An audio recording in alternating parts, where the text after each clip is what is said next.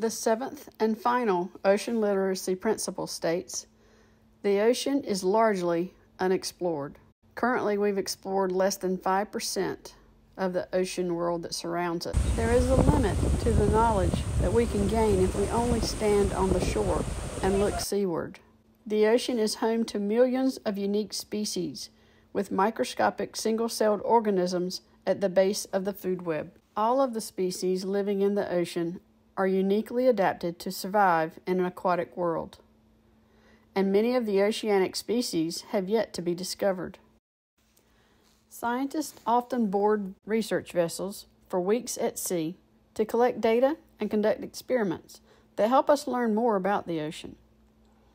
These researchers include microbiologists, chemists, engineers, geologists, and genomists, just to name a few.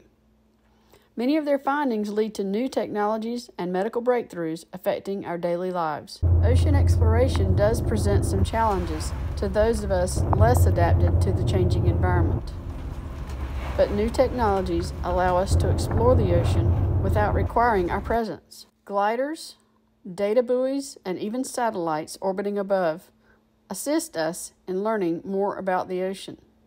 Our impacts to the ocean are as obvious as our need to take better care of this valuable resource to our planet.